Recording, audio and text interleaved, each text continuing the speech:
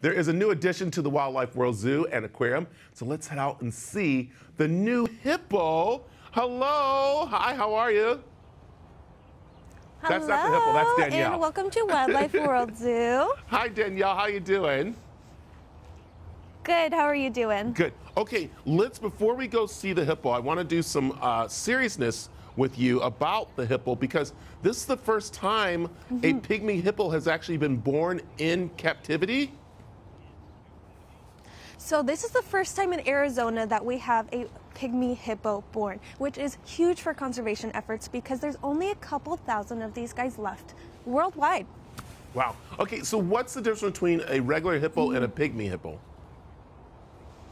So a river hippo, which is what most people think of when they think of a hippopotamus, those guys are much, much larger, and they are more aquatic than the pygmy hippos. The pygmy hippos are going to be a little bit more terrestrial. They're going to be significantly smaller, and they're going to be really elusive. So most of what we've actually learned about them has been learned from animals that have been under human care. And so with these guys being endangered, this is a really huge step in the right direction for conservation efforts for pygmy hippos. Nice. Okay, so how old is the hippo right now?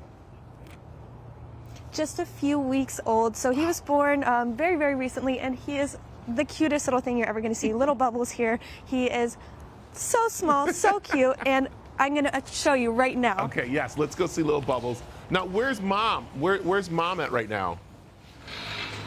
So right now you can see Mom in this pond right behind us, and I'm going to crouch down here because she is here with her keeper. This is our head keeper here of Safari, and she is giving her lots of treats, lots of love, because we have behind me here our little baby Bubbles, and he is, like I said, just a few weeks old, and he is sleeping away right now, but he is just the sweetest little thing. They're in a temperature-controlled barn.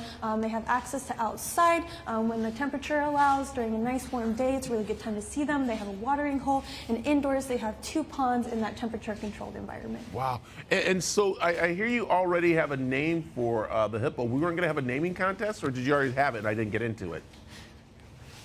So we did decide on Bubbles here, and Bubbles is just, like I said, the sweetest little thing. We have his mom Nessie here, and then we have his dad Tootsie Roll, and so we've had Nessie with us for a few years now, and she came in at about 8 months old, and so as she reached sexual maturity, we found a male as well, and we made sure that the genetics were just right so that we have good genetic diversity within the population under human care. Okay, so Danielle, let me ask you a couple of things. One, first of all, Tootsie Roll, love the name. That's an incredible name for Dad. Yes. Number 2, where do we usually find this? Because, like you said, this is very amazing for Arizona. We won't find these out in, right now in Cantle Park, will we? No, so these guys are native to Africa, and they are in very densely forested areas. And so, like I was saying a minute ago, it's really, really important to have these guys to be able to research and to be able to conserve and protect in the wild because they're very, very elusive, and they spend a lot of their time hiding, right? And so they'll be either found solitary, in pairs, or very small family groups, whereas, like the larger relative, the river hippo, those guys are going to be a very large family groups. And so these guys spend a lot of time alone, and like I said earlier, there is just a couple thousand individuals left worldwide. They are endangered, so this is a really great way to conserve and protect this species. Now, when will Bubbles be on display, or is the baby already been out and about?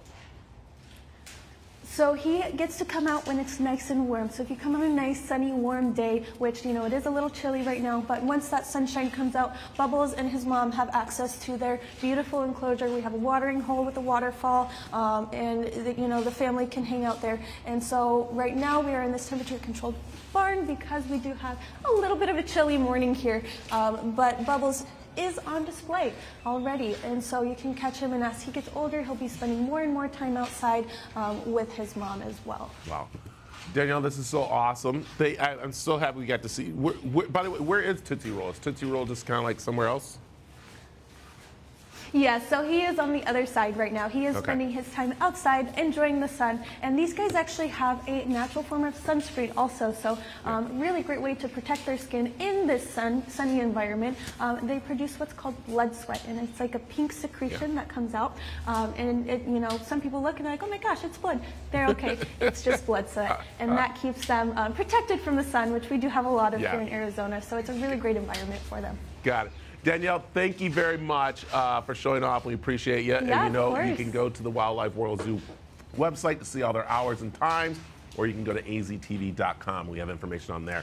So there you go. And a typical dad just in the other room while mom and the baby are just hanging out. So there you go.